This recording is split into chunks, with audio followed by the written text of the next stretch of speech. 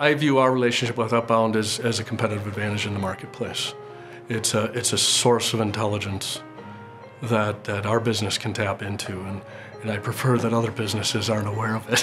Our goal is for the community to be engaged in these efforts. And it's really critical that this start through individuals that just want to give and support those efforts, through employers that will open their doors. But when we give people who are perceived as different an opportunity, it changes their life, it changes the life of the company, and generally our community benefits. I went to school at Michigan Tech up in Houghton. Then it was time to get involved in the workplace. I knew right off the bat that there was some companies that just were looking not only at what I had, but also the way I was presenting it.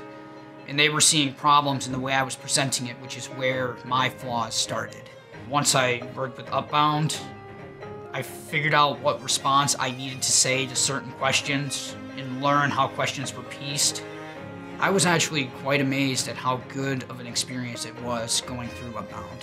When Logan submitted his application, we didn't know he was working with Upbound. We had an opening for a design engineer. He melded right into the organization, came to work regularly, on time, every day.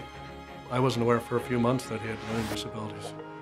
We've placed over 200 individuals into jobs successfully.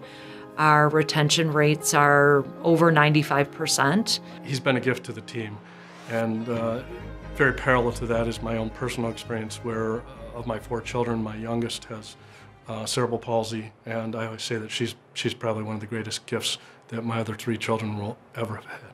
I think what people on the team see is that there's value in differences, there's value in diversity. These are employees who traditionally think outside of the box, and you want them on a team. You want that input.